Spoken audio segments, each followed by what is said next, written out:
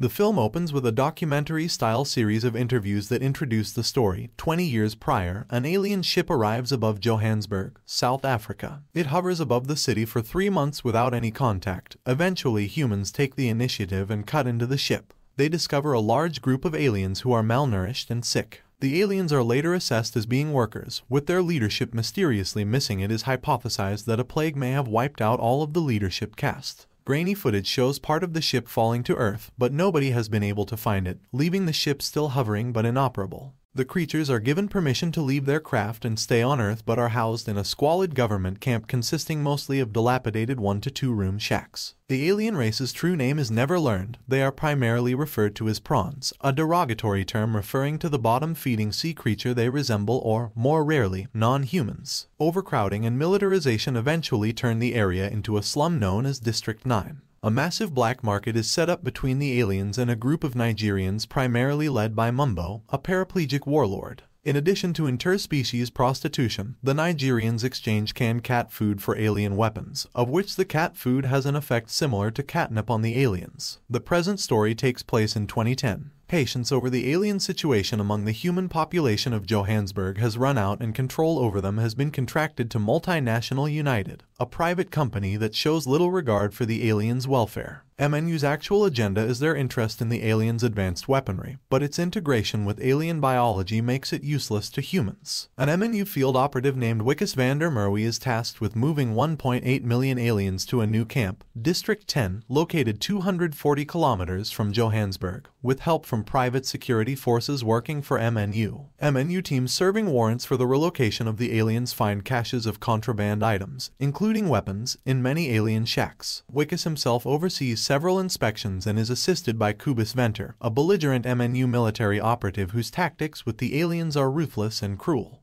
In another shack, not far away, an alien named Christopher distills a mysterious black substance that has taken him 20 years to find the components for and stores it in a small black cylinder. While serving an eviction notice to Christopher and searching his shack, Wikus finds the cylinder which squirts its contents into his face. He becomes almost instantly nauseous and collects the device as evidence. Wikus returns to his office and grows increasingly ill throughout the day, the side effects of the black fluid becoming more prominent. He returns home that evening and collapses at a surprise party in his house. He is rushed to a hospital where a doctor discovers his left arm has metamorphosed into that of a prawn's. Wikus is then taken into custody by MNU, the cylinder is confiscated, and a series of tests and experiments are performed on him. Most surprising to those studying him is that his DNA has been altered to the point that he can operate the aliens' weapons with both his alien hand and human hand. The scientists discover that his DNA is currently in balance with the alien DNA, which is gradually transforming him completely into a prawn.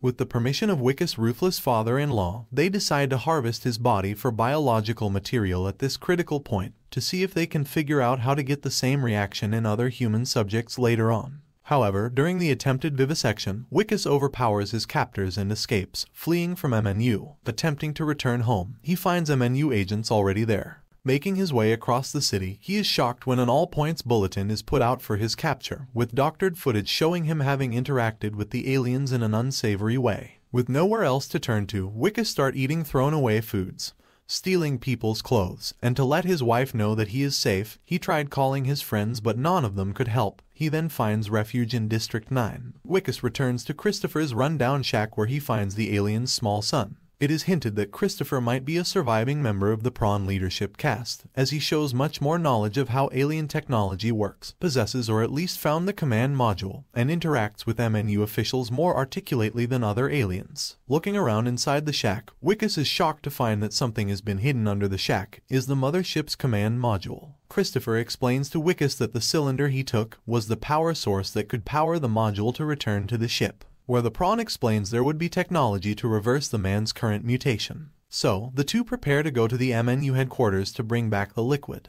Wikus goes to the gang leader, Mumbo, to buy some weapons for their quest. However, Mumbo wants to cut off Wickes's alien arm to eat it. The Nigerians believe that eating alien body parts will get rid of diseases according to a concept called muti. Before they can cut his arms, Wickes gets his hands on an alien weapon and attacks the gang. With the help of it, he collects all other weapons and flees from there. Christopher and Wickes then attack the MNU headquarters. Because of the weapons, they manage to wipe out most of the lab within minutes. The colonel, who is in charge of MNU's security and has been tasked to capture Wickes, arrives with his squad. Wickes finally finds the liquid, but just then, Christopher finds his fellow alien in the lab. He had been experimented upon by humans. The soldiers get inside the lab and start firing at them. The two beat the walls and manage to flee from there. However, the police chopper follows their car to District 9. Christopher and Wickes are now in his shed, where Christopher reveals that he has to save his people first. Only then he will transform Wickes. Furious, Wickes knocks Christopher unconscious and powers up the ship himself. The MNU mercenaries target Wickes and destroy one of the command module's engines, causing it to crash land inside District 9. After Wickes is captured by MNU, a battle between the MNU mercenaries and Mumbo's gang breaks out. After a protracted firefight, the Nigerians capture Wickes. Just before Wickes' arm is chopped off, Christopher's son activates several systems in the mothership, including the autopilot routine of a mechanized battle suit. It slaughters Mumbo and his men after they fire on it. Wickes enters the alien walker battle suit and after initially attempting to flee, returns and rescues Christopher. Armed with a lightning cannon, tracking missiles, and a high-powered machine gun, Wickes begins to fight the MNU men. After being knocked over by an anti-tank sniper round, he convinces Christopher to return to the shuttle without him, over Christopher's objections. Christopher promises Wickes that he will return in 3 years to repair his body. Christopher then boards the shuttle and activates a tractor beam which returns the command module to the mothership.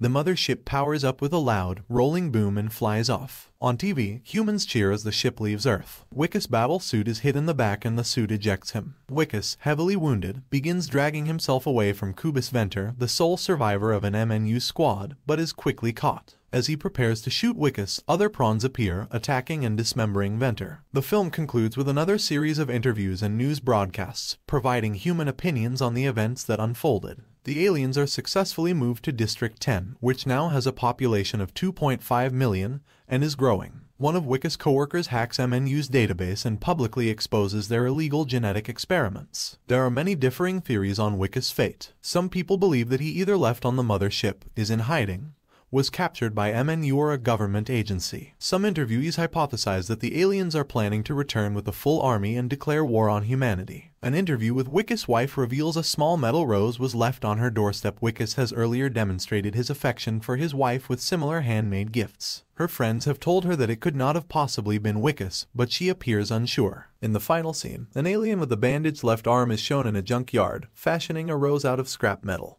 Please leave a comment below, and thanks for watching today's movie recap. For more videos like this, make sure to subscribe and like the video, and I will see you guys in the next one. For now, take care.